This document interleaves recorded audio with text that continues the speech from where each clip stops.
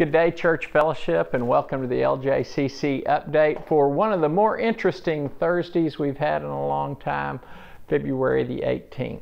Everybody say hi to Sam. You hadn't got to see him in a while, and welcome to our living room where we've really been blessed to continue to have good heat source throughout this entire process.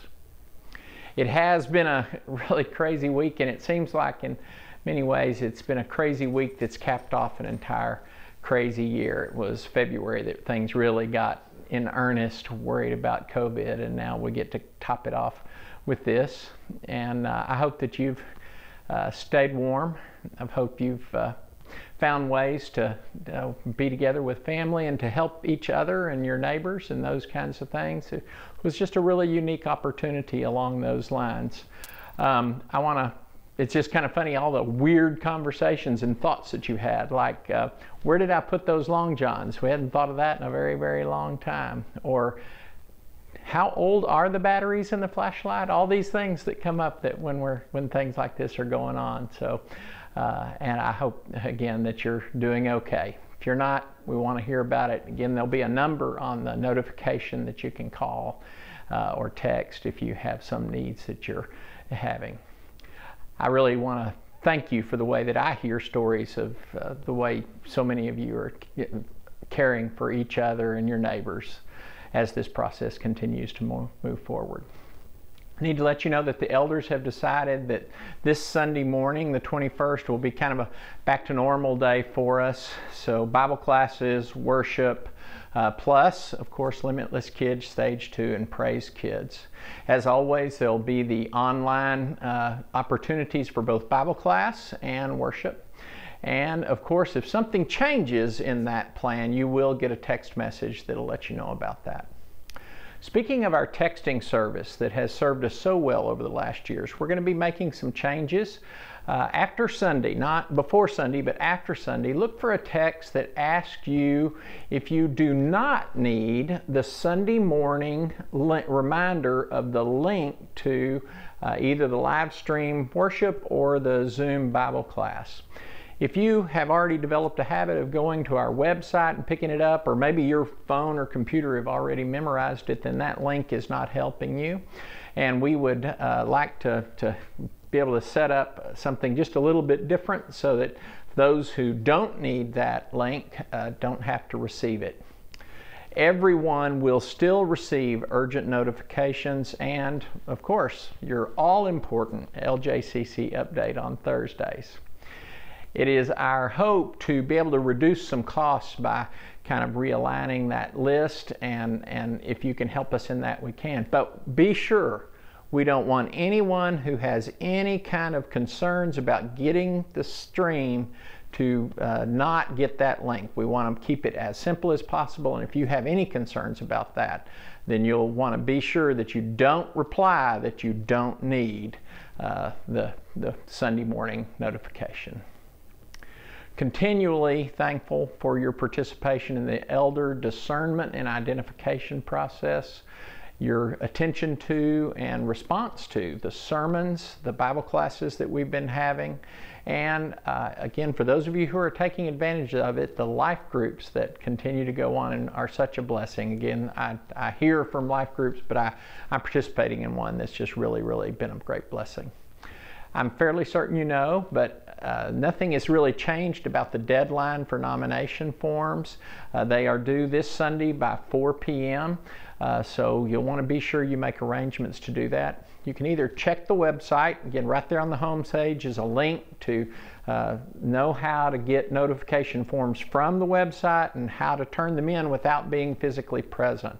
And I would be sure, if you at this point were planning on mailing it and have not mailed it, I would not mail it. I would call for someone to come and pick it up, or I would do it electronically in some way or another. But again, you can see that on the website. You might also just kind of quickly review the last Sunday's sermon where we had an announcement that reminded and refreshed everybody's minds on the different ways that you can turn in a nomination form. We want everyone to participate if you are a baptized member of our congregation.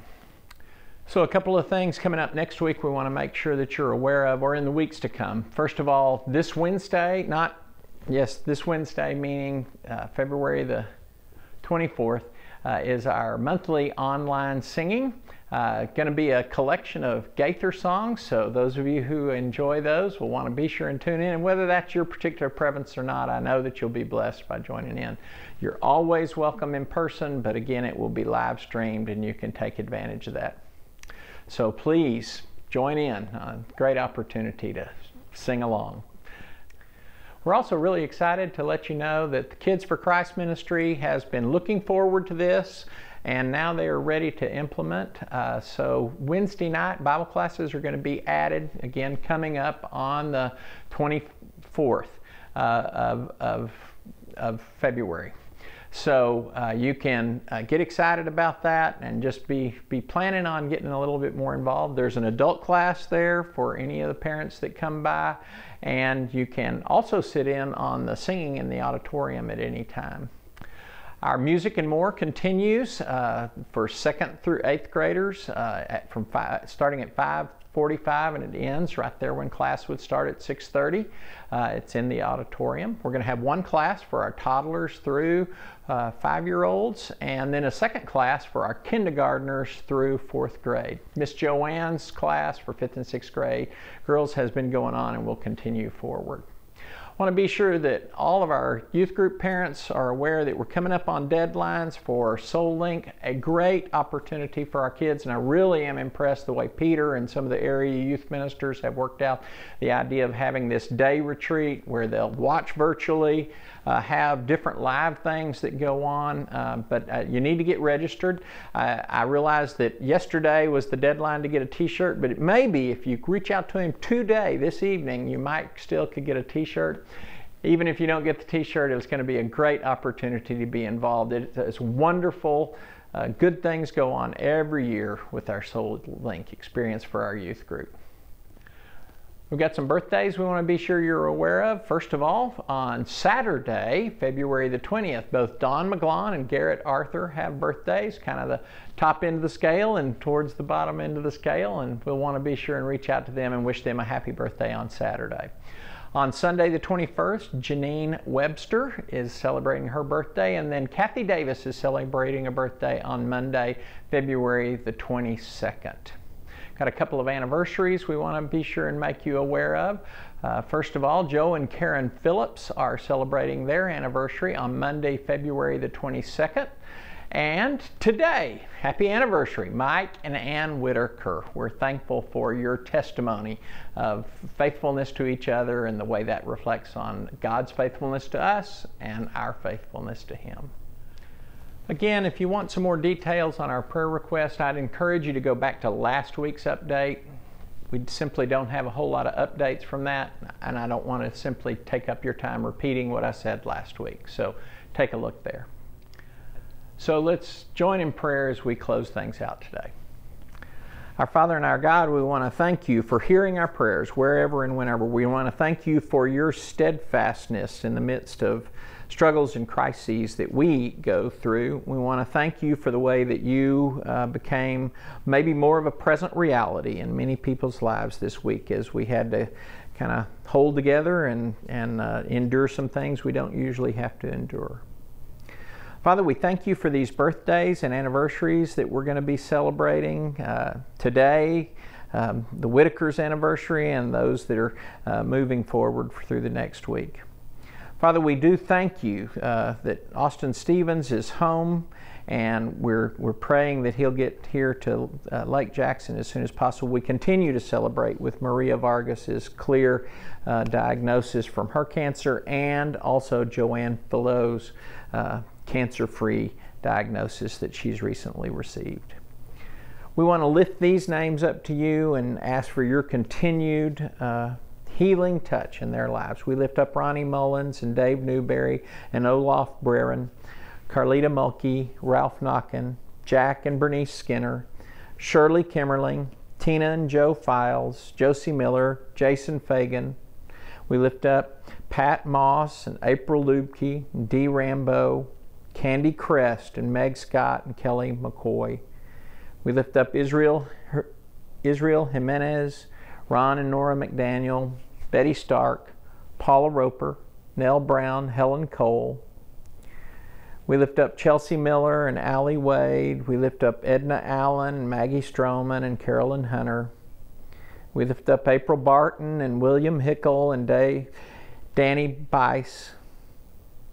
Father, we want to lift up to you our healthcare workers, our teachers, our first responders, all of whom are going extra measure, and many of whom had to go extra measure this last week because of the crises, but also that are going extra measures, continue to go extra measures as COVID continues to persist. We want to lift up and ask your blessings on baby Allie Kalin and baby Lane.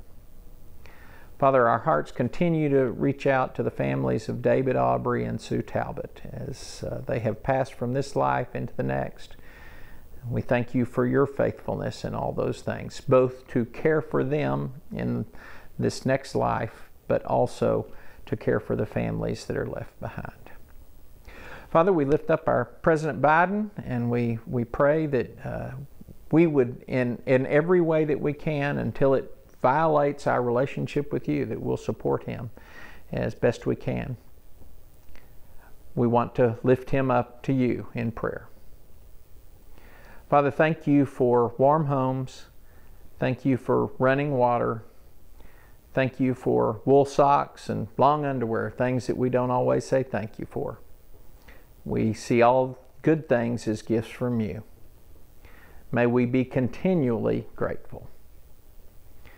We ultimately thank you for the greatest gift of all, and that's Jesus. And it is his name that we all pray together, and we all say, amen and amen. Thanks for joining me today by the fireplace. Maybe it even felt a little warmer where you are because of this. And we'll be seeing you Sunday.